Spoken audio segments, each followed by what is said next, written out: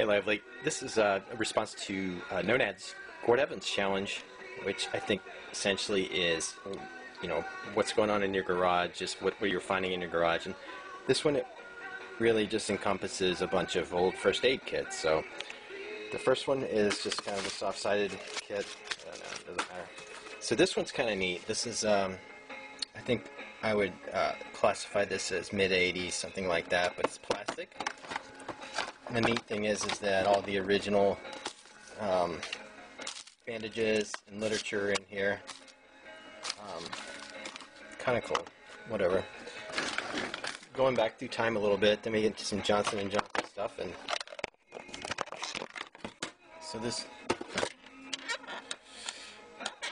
oh god damn it. So this one actually has shit in it. So then the very last one I wanted to show you is this one. It's called the First Aid Auto Kit by Johnson & Johnson. It's metal, really old, yeah? So, hard to open, but it has, one of the neat things, it has this old schematic as far as the First Aid Auto Kit contents and whatever. So and then the very, very last one is this one. It's U.S. Army, and it has penicillin and gonorrhea treatment in there. Alright guys, I guess that's it. Have fun and upload whatever the fuck's in your garage as well. Take care.